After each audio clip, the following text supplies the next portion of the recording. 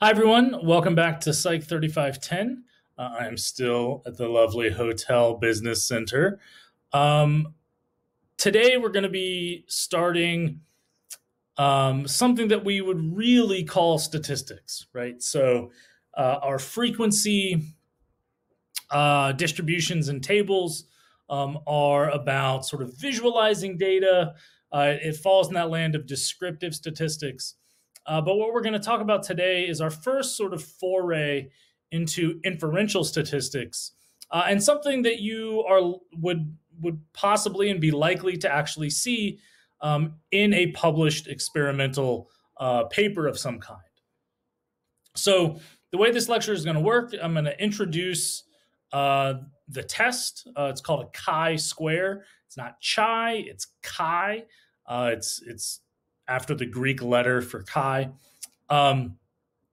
So chi-square, we're going to discuss what that is, when we use it, but then we have to do a little bit of heavy lifting on some very conceptual and theoretical stuff about the way we make decisions in science and using statistics. So, in addition to learning our first statistic, we're also learning about the process of hypothesis testing. So, that makes this lecture um, uh, sort of a lot of information. It makes this section a lot of information. Please feel free to pause, rewind, rewatch this as many times as you need, because we do get a little technical and we do get a little conceptual and hypothetical here.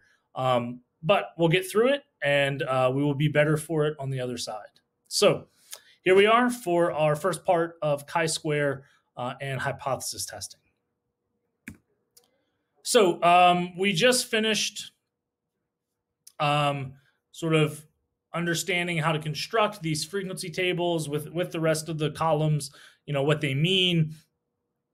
And that's great. It's great to be able to sort of summarize and describe and visualize those data. But what if we wanted to start making decisions based on these data? More specifically, now that we have observed some frequency of responses in the world, we can start asking questions about whether or not our observations might deviate from what we would expect to occur. So there are expectations based on probability in the world all around you, right? So when you flip a coin, there is a probabilistic expectation, right, that there's a 50-50 chance for that coin to land on heads or tails, right? And we can use these expected probabilities to compare our observations, so what actually happened in the real world, to what probability theory tells us we should expect to happen. Think about this. A lot of these examples are good for like Las Vegas, gambling.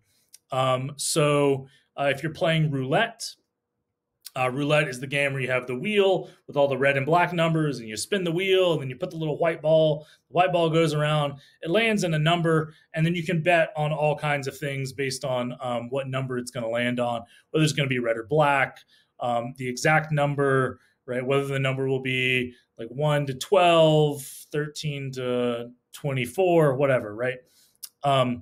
So there is an expected probability, right? If there are, I think a standard roulette wheel has 32 numbers, plus they usually have a couple of green squares, so it's like 34 slots, right? We would expect that there are all kinds of probabilities we can derive from that if we expect that the wheel and the ball, everything is fair, right? 1 out of every 32 spins, you should hit each number. That's the probability of hitting each number. We could then go sit at a roulette table and record the observations, what actually happens, and we can compare that to what we know about probability to see if our observations deviate from the expectation. Or in other words, we could mathematically assess whether or not that roulette wheel is fair, or whether or not that ball is fair.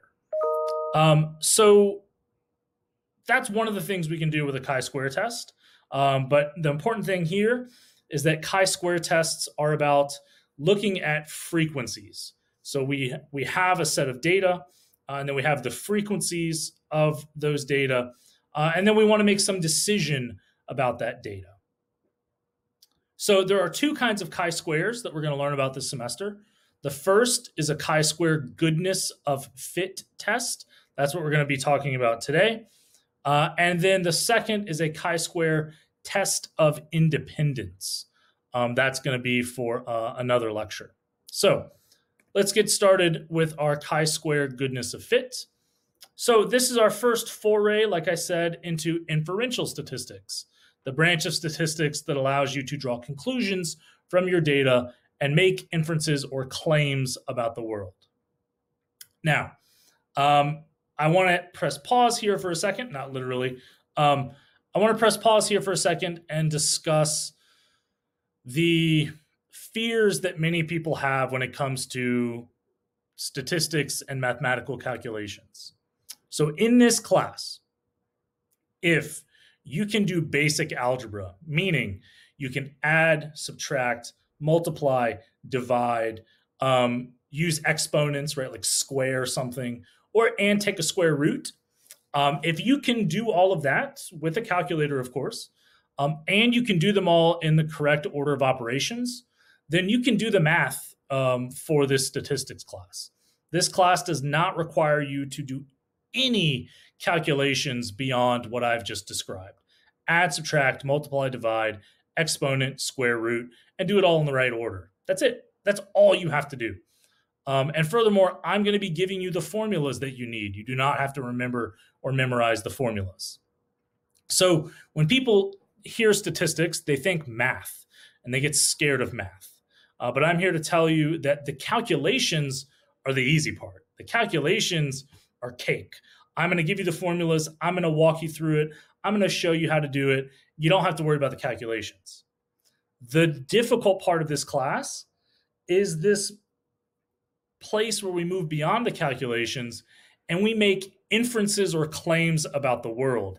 The logic of what we call hypothesis testing and using the numbers, using the calculations to make a claim or to learn something about the world, that inferential leap, that's going to be the hard part, I promise you. So learn the math, know the math, but don't be afraid of the math. What we need to spend a lot of time on as well is sort of the theory, the understanding about how science moves from data to claims and inferences. And that process is known as hypothesis testing. So we're going to be introducing both of those sort of in tandem. We're going to use the chi-square test to sort of give us our first explanation of how all of that works. The exact math, the calculations are going to change as we change different statistics, right? As we go from, for example, a chi-square goodness of fit to a chi-square test of independence.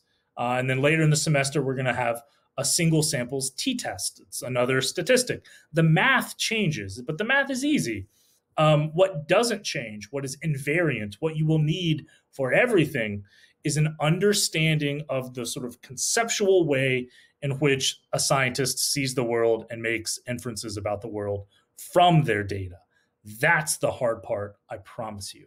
So with that in mind, let's move forward. We want to do our chi-square goodness of fit test. What this statistic asks is, do our observed data fit an expected pattern of probabilistic outcomes? So we use this particular statistical test when there is a known probability of an event happening in the world, and we want to compare our observed data, so the things that actually did happen in the world, and compare our observations to this expected standard based on probability. So the standard examples are things like the rolling of dice, playing roulette, like I mentioned, the lottery, right? The lottery has expected probabilities. It's numbers from 1 to whatever, 99 or 59. I don't know what the lottery is. Don't play the lottery. It's a waste of money. you will never win. You're more likely, I think, to be struck by lightning than to like win Mega Millions. However, if you find yourself in Vegas, then understanding probability might be helpful to you. I was actually in Vegas at the time of this filming, I think about a year ago, a little over a year ago. And it's quite fun to go to Vegas as a professor of statistics. You really get to look around and see how people don't understand how probability works, which is kind of fun. I think I just admitted to going to Vegas and having fun thinking about probability and statistics rather than actually having fun in Vegas. That's just a personal problem on my part. So we use the chi-square goodness of fit test when we want to compare an observed set of data, so things that happen in the real world, to a standard of existing probability that exists in the world. That's why it works for things like gambling in Vegas, because when you have dice and you're rolling a dice and you're playing craps, there's a known probability. We know the likelihood of a 7 rolling, right? We know the likelihood of a 12 rolling because the dice have inherent probability, right? They have 6 sides and you roll 2 dice, and so we can calculate the probability. However, there are also other situations in the world where this can be the case. For example, let's say that at your job, maybe you work at a restaurant or you work at Starbucks or something, and every day at the end of your shift, your boss says that they choose someone at random to be responsible for taking out the trash. That's just the way your boss handles it. It's not any one person's job. You just kind of rotate randomly who takes out the trash at the end of each shift. And on your shift, there are 4 employees. And you suspect that your boss is playing favorites. You suspect that your boss is, in fact, not choosing people randomly, but they are preferentially treating some employees and having them take out the trash less than they should. And they are making other employees take out the trash more often than they should. So what you do is you keep track of who takes out the trash for 100 days. So every day for 100 days, you collect data, you make observations in the world about who is chosen by your boss to take out the trash. And the question you're asking is, are your boss's choices random? Are they actually random and fit an expected probability in the world? Or is your boss playing favorites? So we're going to introduce the idea of goodness of fit and this statistic, and then we're going to use that to discuss the process of hypothesis testing. So again, at the end of every shift, your boss chooses someone at random to be responsible for taking out the trash. There are 4 employees per shift. You keep track of who's chosen to take out the trash for 100 days. And the question we're asking is, are your boss's choices random or are they playing favorites?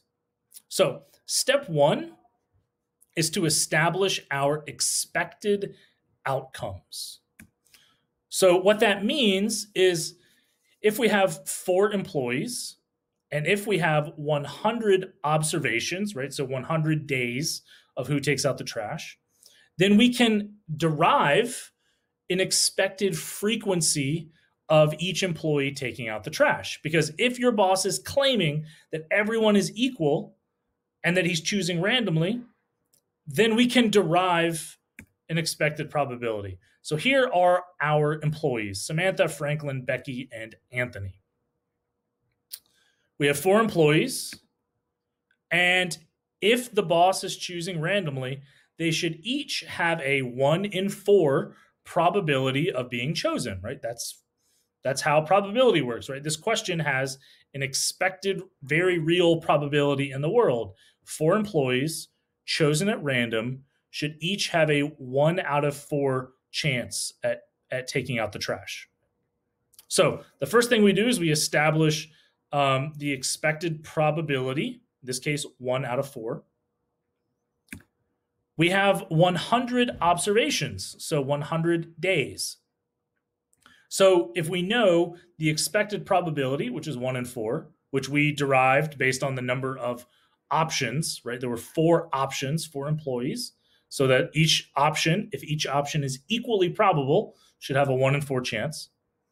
So if everyone has a 1 in 4 chance of taking out the trash, and we observed 100 days of taking out the trash, then we simply take the number of days times the probability for each person to derive the fact that if your boss is being equal, everyone should have taken out the trash 25 times. 25 times. That's it. Easy, right? 1/4 of 100 is 25. So that is our expected outcome. That is the outcome based on pure probability in the world. Now, that is not our observations. That is not our data yet. This is simply what we should expect to occur in the world if the world is behaving according to true probability. Every person should take out the trash 25 times. So, what we do in terms of decision making for science is we express this idea in terms of what we call the null hypothesis. The null hypothesis is basically our starting point in this operation of inference and claim. The null hypothesis is the idea that nothing is happening, meaning that everything is as it should be, or that no one differs, right? The boss is behaving according to probability. So, in science, when we ask a question about the world, we always start with the assumption that nothing is going on, right? That the claim is incorrect, that the claim is not true. So if you think that your boss is being unfair, then what we do is we start from the point of assuming that your boss is fair. And so if we assume that your boss is fair, that means your boss is picking people at random. And so we are only convinced to move away from the null assumption if the data violate that assumption. Right? So we start from the place of not believing the claim, and we only believe the claim if sufficient evidence can be presented. We express this symbolically like this. The H sub 0, the null hypothesis, think about null as meaning nothing, so 0, right? The H sub 0, the hypothesis of nothingness, is that person 1 takes out the trash an equal number of times to person 2, who takes out the trash an equal number of times to person 3, who takes out the trash an equal number of times to person 4. Right? This is a symbolic expression of the idea that we're starting with. The idea that we're starting with is that your boss is doing nothing wrong, right? Nothing is happening. And if nothing is happening, then everyone takes out the trash an equal number of times. So we call that the null hypothesis, that no one differs from anyone else. There's null, right? Nothing, 0. Nothing's happening. Everyone is equal. So we can think of the null hypothesis. I think a good example is the concept of innocent until proven guilty. So if you're making this claim about your boss, that your boss is in fact being unfair, we should only accept that claim if you can provide sufficient evidence, right? You are making the claim, and thus you are required to provide the evidence. So essentially, your boss is innocent until proven guilty. We start from the assumption that nothing is happening, and we only accept the claim if sufficient evidence is provided. This makes perfect sense. I mean, this is how you should behave in the world, right? If someone comes up to you and says the earth is flat, you should be like, well, previous data tell me that the earth is round. I'm not going to believe your claim until you can provide me with evidence, right? And they will not be able to provide you with evidence because the earth is not flat, right? The earth is a spheroid, right? It's not a perfect sphere, it's spheroid, it's sphere-like, not a perfect sphere, FYI. This is important, in science, and it's important in day-to-day life, right? If someone came up to you and said, I don't know, what's a fun conspiracy theory these days? The Illuminati run the world, and it's this shadow organization of powerful people that, drink blood and manipulate stock markets and control world politics and affairs and have always done so for hundreds of years. And it's this secret society of the world's elites. Okay, cool. Like maybe, but like, do you have any evidence of that? Right. I'm not just going to believe you because random, Joe Schmo 69 has a YouTube video, right? Like that's stupid. Why would I just believe Joe Schmo 69 because they have a YouTube video that says this? Show me evidence, right? Provide sufficient evidence for your claim. So science starts from the place where if you make a claim, we don't believe you, right? We withhold our belief until you can provide sufficient evidence. And withholding that belief means that we assume that nothing is happening. We assume that everything is kosher, right? That everyone is equal, that the probability for everyone that the probability that everyone is chosen to take out the trash is actually what happens, right? That the behavior in the world does in fact equal the probability of 1/4. So we're going to assume that your boss is fair. Just because you claim that your boss is not fair doesn't mean that we should believe you.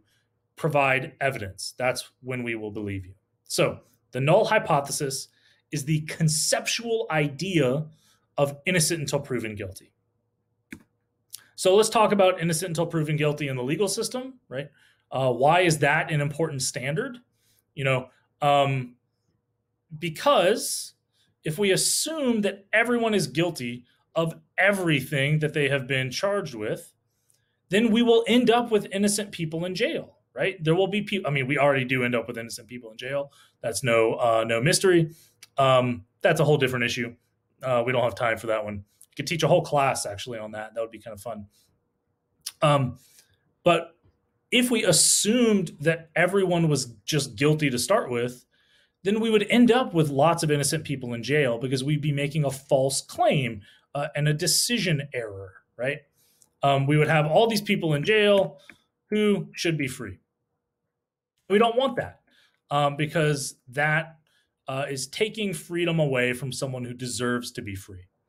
And so we err on the side of caution, and we have this standard of innocent until proven guilty. So we do the same thing in science. If you make a claim, your claim is innocent until proven guilty. We're going to withhold belief. We're going to withhold judgment until you can provide sufficient evidence. So to sort of hammer home the point, let's imagine that some pharmaceutical company says, hey, look, I have a medicine that cures breast cancer. Look, I made it. I have a medicine that cures breast cancer. We should just, you should go ahead and give me billions of dollars and we should give it to everyone and it'll cure their breast cancer. And that's great, right? That sounds amazing. And that's hopefully what pharmaceutical companies are trying to do. But if they make that claim, we require them, right? The federal government requires them to provide evidence of that claim. They have to show clinical trials. They have to show research and studies that provide evidence that their medicine does cure breast cancer. Because what would happen if we just believed them, right? If we did away with the null hypothesis, if we did away with innocent until proven guilty, which would mean that they claim that their drug cures breast cancer, and we just believe them. We don't ask for evidence. We just believe them.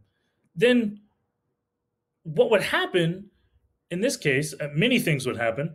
People might take this medicine and have side effects that we didn't know about because we didn't see the research. Or there might be people who we should be recommending to have surgery, to have mastectomies.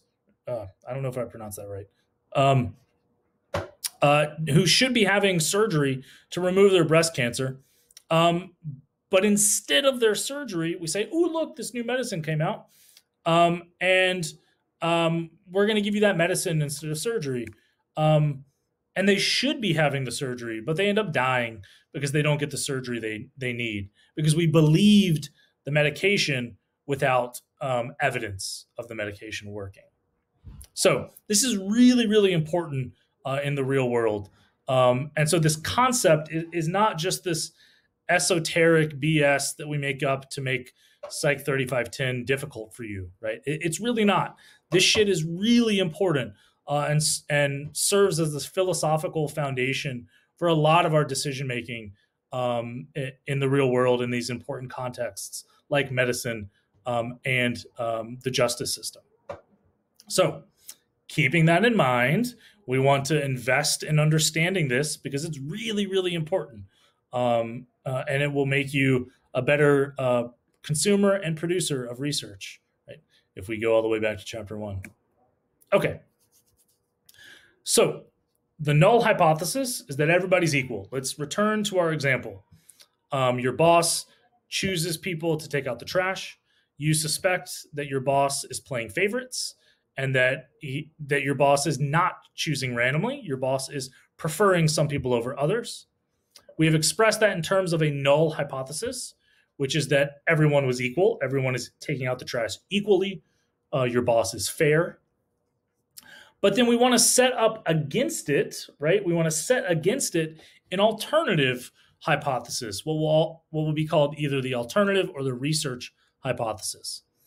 So this is the idea that your boss is playing favorites, right? That your claim is correct, that your boss is not choosing people randomly. We can express that symbolically like this. The alternative hypothesis, the H1 instead of H0, is that the probability or that person 1 is not equal to person 2, who's not equal to person 3, who's not equal to person 4, right? This is the idea that something is going on. Your boss is, in fact, nefariously choosing certain people to take out the trash and others to not take out the trash. So we have two hypotheses. We have the null hypothesis, which says everyone is equal, i.e. your boss is fair. And we want to start with that hypothesis. So what I want you to imagine is that we create that hypothesis and then we hold on to it, right? We clutch it. It's our little baby. We stay with that hypothesis. We start there and we stay there. And we only let it go. We only release the null hypothesis if we are convinced to do so by sufficient evidence. So I want you to notice that these two statements are mutually exclusive, meaning they both cannot be true at the same time. One of them must be the case, right? Either people are equal and your boss is fair, or people are not equal and your boss is not fair. That's it. There's only two situations. So this resolves, the reason we want these to be mutually exclusive is so that it can resolve ambiguity in our decision making. We come to a decision and that's the decision. They both can't be true at the same time. One of them has to be the case.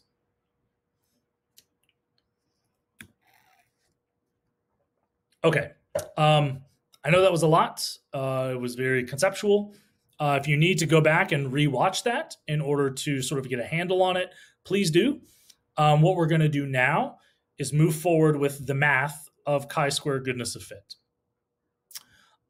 Here's our formula for chi-square. It looks scary, but I promise you it's not. I'm going to break it down for you. Chi-square, that's the Greek letter chi. Chi squared equals the sum of our observed data minus the expected probability squared divided by the expected probability, or the expected score, sorry. The observed score minus the expected score. So here are all of the definitions of our symbols here. Chi-square, the sum of observed scores and expected scores. Looks scary, but again, there's nothing here beyond addition, subtraction, division, and an exponent. If you can do it and you can do it in the right order, then the math is nothing beyond middle school algebra, I promise you. Okay. So we take our 4 individuals. We have already established that if we observed 100 days of taking out the trash, and we have 4 people, and if everyone has an equal probability, then everyone should have taken out the trash 25 times. 100 divided by 4 equals 25. So 25 is going to be our expected score for everyone. Because if your boss is behaving fairly, and if your boss is acting according to known probabilities in the world, then everyone should equally take out the trash 25 times. So that's E. That's our expected score. E, so sort of looking forward practically into the future, E is going to be something that you have to derive from the research question. E is not going to be given to you.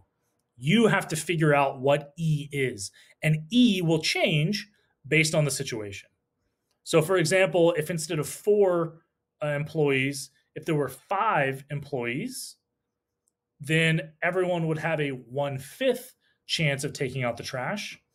And so 100 times 1/5, or 100 divided by 5, means that everyone would take out the trash 20 times. So E would be 20, not 25, if we had 5 employees. If we only had 2 employees, then E would be 50, because everyone, if your boss is acting according to probability, everyone should take out the trash 50 times. So E will have to be derived by you in order to answer the question correctly based on the information given to you in the scenario. O, the observed data, will be provided to you because it's a scenario, right? Obviously, you're not actually going to go out in the world and observe these data. I will give you the fictional observed data as part of the question, as part of the scenario. So O for each option, right, will always be provided in the question. E, you will have to calculate. You will have to figure out. So let's say in this scenario, you observed the following data for taking out the trash.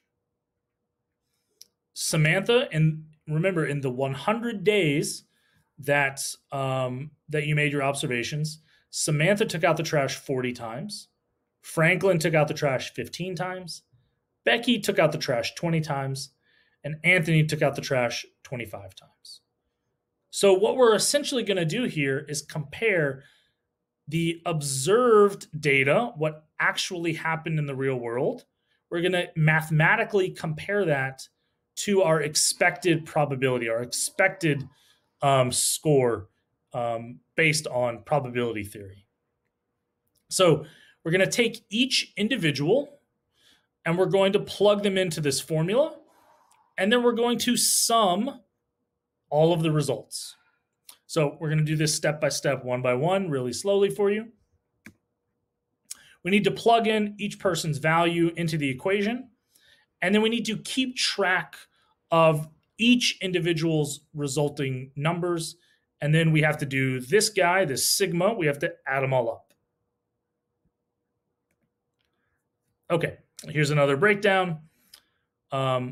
We have in the numerator everyone's observed value minus their expected value squared divided by their expected value. That's going to give us an intermediate number for each person. And then we're going to sum those intermediate numbers, and that's going to give us our chi-square value. So again, to break it down further, we do this part for every person. We record those numbers, so we'll end up with 4 intermediate numbers.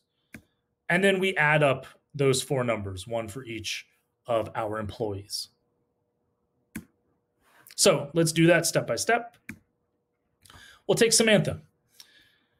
We observed Samantha taking out the trash 40 times. So that goes where the O goes, 40. Minus E, we would have expected Samantha to take out the trash 25 times. So it looks like Samantha is taking out the trash more than she should, right?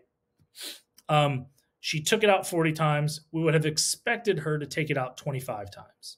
So 40 minus 25 is 15. We square 15 to get 225. And then divide by E, right? We just follow the formula. So 225 divided by 25 gives us a 9 for Samantha. Let's look at that again. Samantha scored a 40 in our observed data. We would have expected Samantha to score a 25. So we're going to do 40 minus 25 squared and then divide by 25, right? So we're just doing this portion of the formula for Samantha. 40 minus 25 squared divided by 25. 40 minus 25 is 15. 15 squared is 225. 225 divided by 25 is 9. Boom. So that's Samantha's chi-square contribution. You can think of it that way. Samantha contributes 9 chi-square points to the chi-square. So then we just do this for every person. We repeat this for Franklin. Franklin took out the trash 15 times. We would have expected Franklin to take out the trash 25 times. 15 minus 25 is negative 10. That negative sign is going to go away because we square it. So that's 100 divided by 25 means Franklin contributes 4 to the chi-square. Becky took out the trash 20 times. We would have expected her to take it out 25 times. 20 minus 25 is negative 5 squared is 25. 25 divided by 25 is 1. Lastly, Anthony took out the trash exactly as many times as we would have expected him to. He took it out 25 times. We would have expected him to take it out 25 times. 25 minus 25 is 0. 0 squared is 0. 0 over 25 is 0. So we now have each of our chi-square contributions for each of our participants or each of our employees. So we have essentially done the right portion of the formula for each individual. So all we have to do is sum all of those numbers and we get our observed chi-square value. So 9 plus 4 plus 1 plus 0 is 14. We have a chi-square of 14 and you're done. Excuse me. I told you the math is easy. The math is not the hard part. You didn't believe me, but it's true. All that shit we talked about, the hypotheses and decision-making and innocent until proven guilty, that's the hard part. This is the easy part. Just do some algebra. As long as you can do the algebra, you're fine. The hard part is the decision-making. If you need to go back and look at this again, and if I move too quickly for you, please rewind and make sure you understand where all these numbers came from. If you have any questions about that, about the calculations, please feel free to reach out and contact me. Unfortunately, we usually have a psychology help center dedicated to 3510 and 3530. In the semester that I'm making this video, we do not. But in the future, if you're watching this at some point in the future, then there should be a help center that you can also go and get help at. Okay, so we just did some algebra for each person to get our chi-square values for each person. We add them up, and we get our resulting final chi-square obtained of 14. But let's take a second and let's notice something interesting about the individual contributions of chi-square. Notice how the more that an individual deviates from the expected value, the greater their contribution to the chi-squared statistic.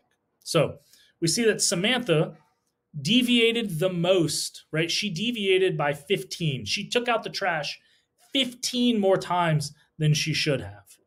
And so she contributes the largest value to our chi-square versus Anthony, who took out the trash exactly as many times as he was supposed to. So he contributes nothing to our chi-square. He gives 0 value to the chi-square. We can see that Becky gives some value to the chi-square, but she was pretty close, right? She was supposed to take out the trash 25 times. She only took it out 20. But that's pretty close. And so she contributes a small amount. Franklin contributes a moderate amount because he was supposed to take it out 25 times. He was 10 away from that. He took it out only 15, so he contributes 4. So if my hand here represents the idea of our expected value, the more you deviate from the expected value in either direction, the greater your contribution to chi-square. So Samantha varies a lot from her expectations, so she contributes the most. Anthony varies the least, right? None, so he contributes nothing. Becky varies a little bit. She contributes a small amount to our chi-square. So what does that mean for chi-square? What it means is that when we sum and get a single value of chi-square, in this case 14, the value of chi-square represents the amount of deviation from expectation. So the larger our chi-square, the greater the total deviation from our expected probabilities. The smaller our chi-square value, the less deviation there is from our expected probabilities. So the larger our chi-square is, the more likely it is that our boss is not being fair, right? Because we are deviating from the expected probability. If we have a small chi-square, then it means that our observations are very close to our expectations. So in this example, a small chi-square would tell us that our boss is in fact fair. Everyone is equal because we're not deviating from the expectation. A large chi-square would tell me that our boss is not fair. Right? Something is going on because we have a lot of deviation from our expected probability. So big chi-square means our people are, in this case, our employees do in fact differ. Small chi-square would mean they do not differ. Chi-square is basically the cumulative amount of deviation from the expected probability.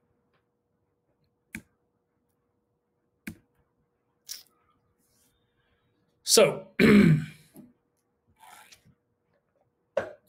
the next question is, how do we decide to make a decision? I just told you that we have a chi-square of 14. Is that big or small? Right? We need some standard to compare our chi-square to.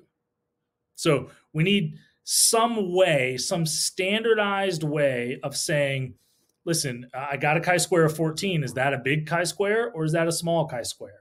Because that standard of decision making is going to tell me what I should do about my hypotheses.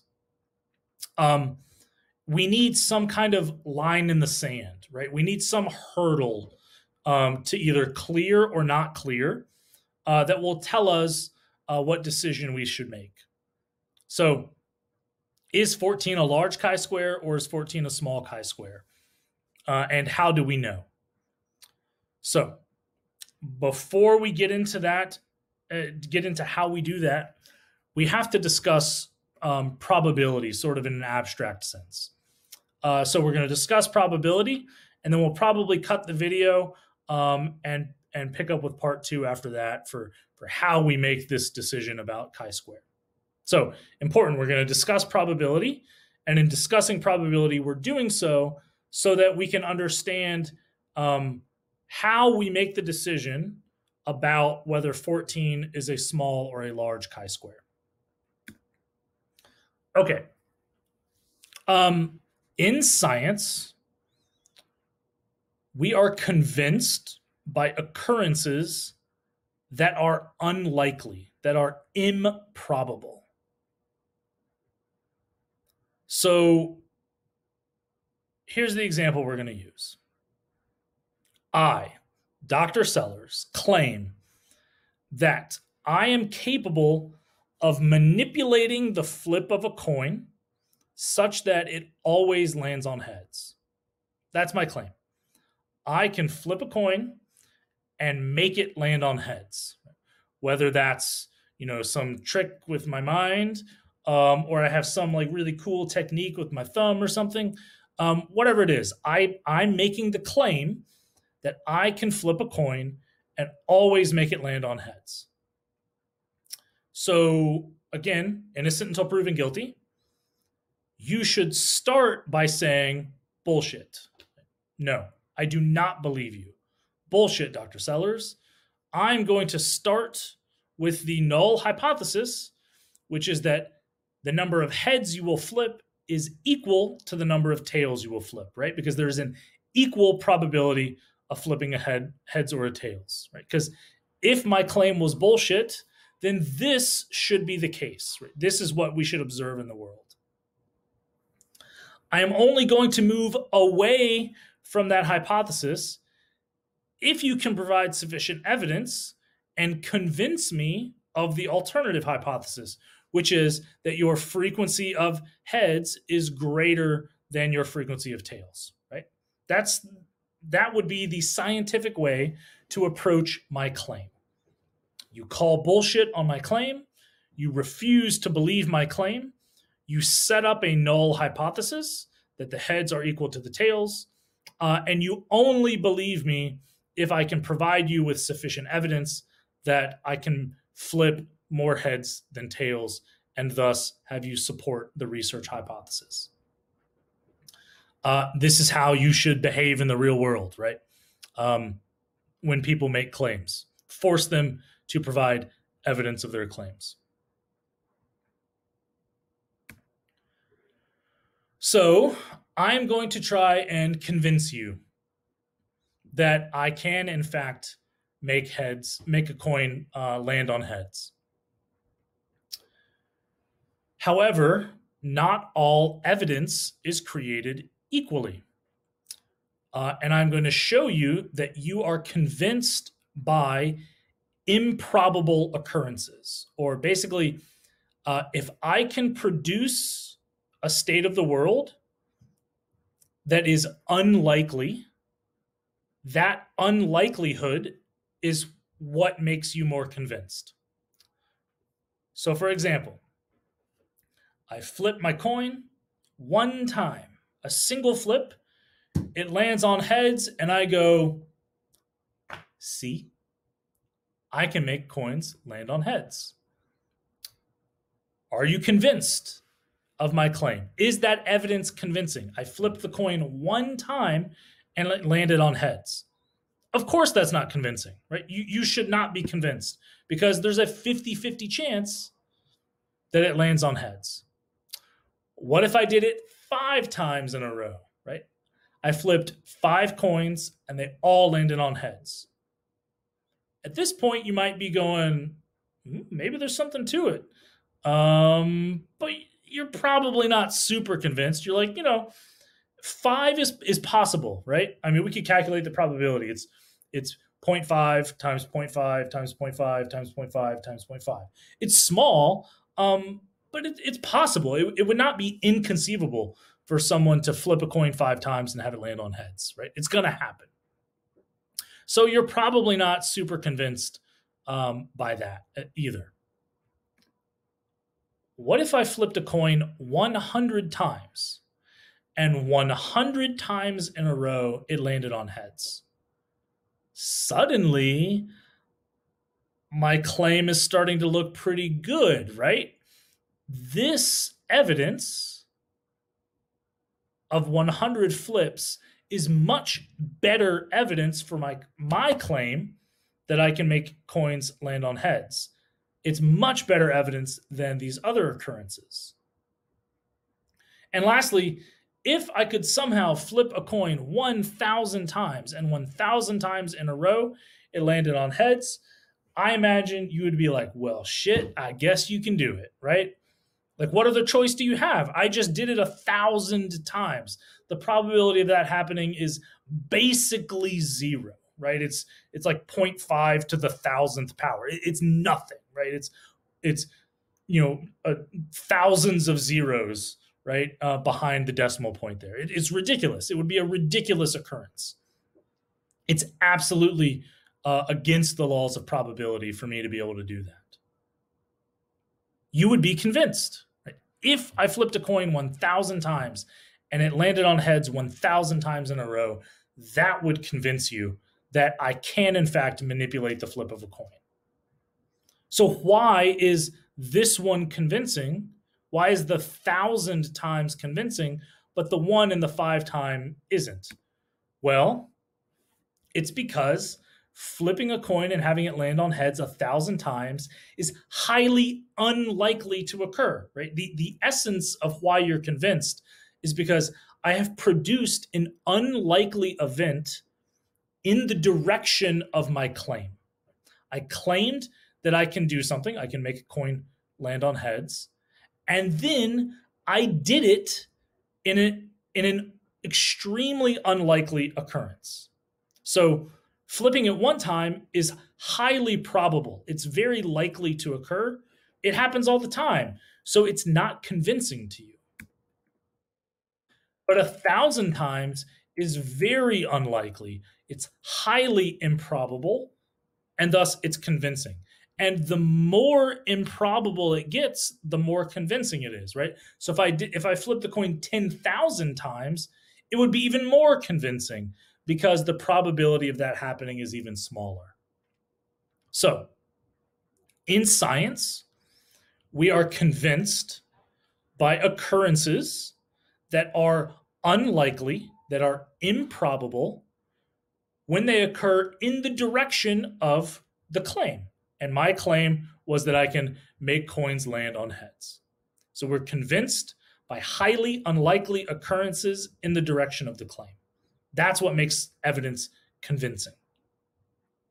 So what we need for our chi-square is a way to evaluate the likelihood of our observed chi-square.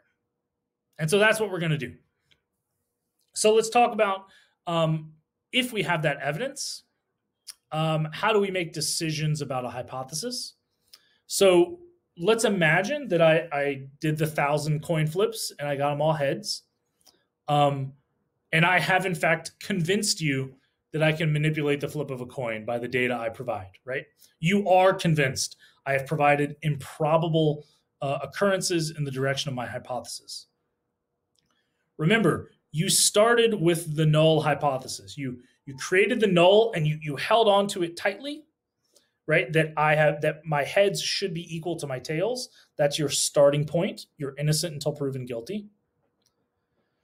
And so I have convinced you. So what you have to do is reject the null. You let go of the null, and we support the alternative hypothesis that I can make heads more likely than tails, right? And you conclude that I can manipulate the flip of a coin.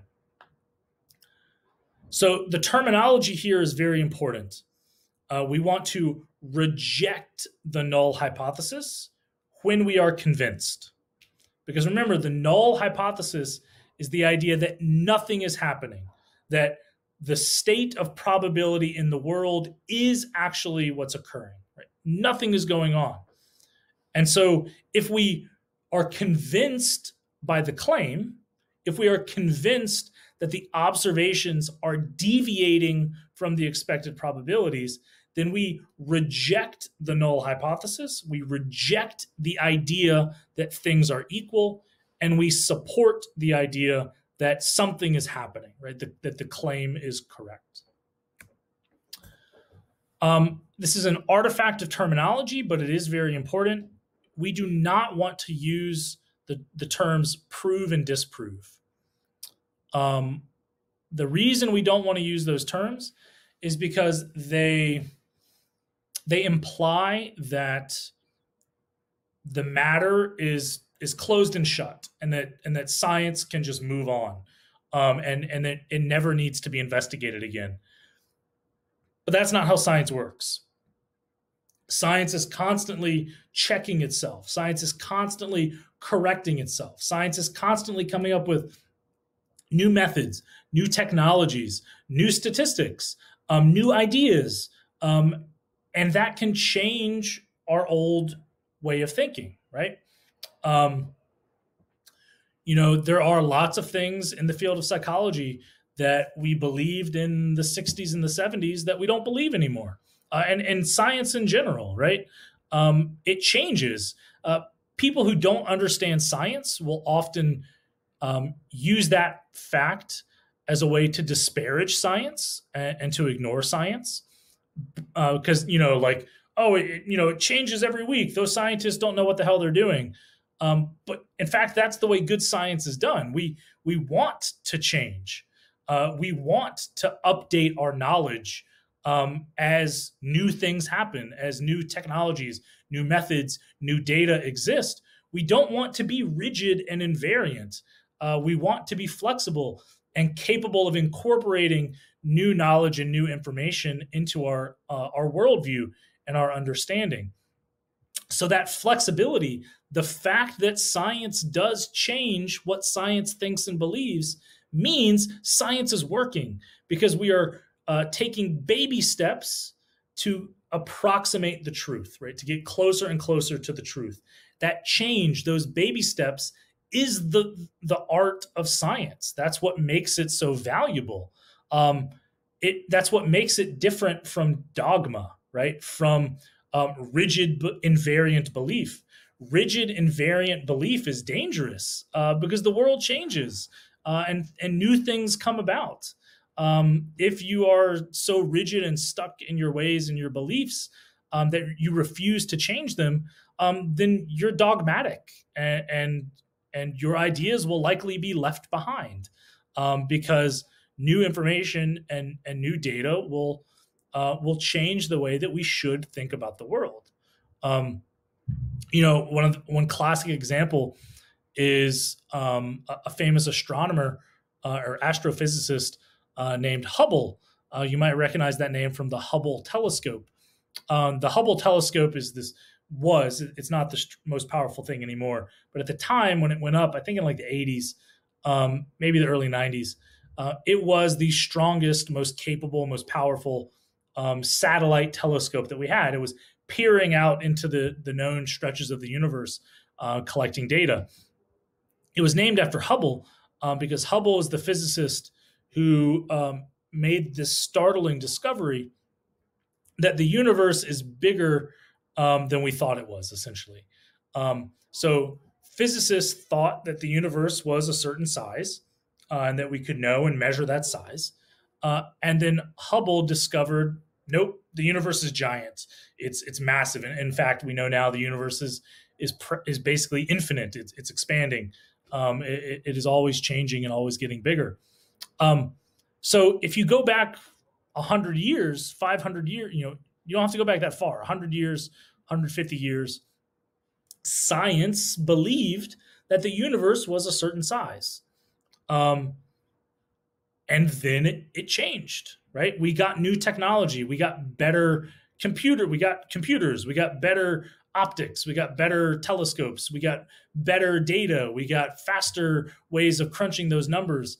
And so the worldview of science, or the universe view of science, adjusted for that. Science looked at itself and it said, we were wrong, right? We know from these new data, from these new technologies, that what we used to think is no longer the case. And so now we need to update our views. And that's powerful, because that's how we advance. That's how we change. That's how we progress. And so we don't want to use the words prove and disprove, because prove and disprove implies that we're not going to change, right? That we're stuck in this knowledge. And that's just not the case. So what we want to do, because it is philosophically important to do so, we want to use the terms reject and support, not prove and disprove. Now, if we are unconvinced of the claim, so remember, my claim was that I can manipulate the flip of a coin such that it lands on heads. You create your null hypothesis, which is that my claim is bullshit, right? Your null hypothesis should be that nothing is happening, that my heads are equal to my tails, and we hold that null hypothesis. So if I attempted to provide you evidence and you are unconvinced of the claim, then you keep the null hypothesis, right? You don't let it go. You fail to reject it. You hold on to it. It's strange terminology. I understand that that's difficult. It's basically like a weird double negative. But just think of it in this terms, and I promise it'll make it easier. When you create a null hypothesis, you hold it. If you're convinced by the evidence, then you reject the null. If you are unconvinced by the evidence, you fail to reject it. You keep the null. And so what we would conclude is that Dr. Sellers has not presented evidence that he's able to manipulate the flip of a coin, because in fact, his heads were equal to his tails. So we fail to reject and we retain the null hypothesis, versus rejecting the null hypothesis when we are convinced. Okay, we're going to stop here. I'm going to cut the recording and we'll pick this up with part 2. Basically, what you see in front of you and what we'll talk about at the beginning of part 2 is how do we make this decision with a chi-square? Because we have a chi-square right now of 14, and we need some benchmark. We need some way to know whether 14 was probable or whether 14 was improbable. We need to know, should we reject or should we fail to reject our null hypothesis? That's where we're going to pick up with part 2. Part 2 will finish this example, and then we'll go through a whole nother example so that we get some more practice with it. So thanks, everybody. And I will see you next time to finish up the chi-square goodness of fit test. Have a good one.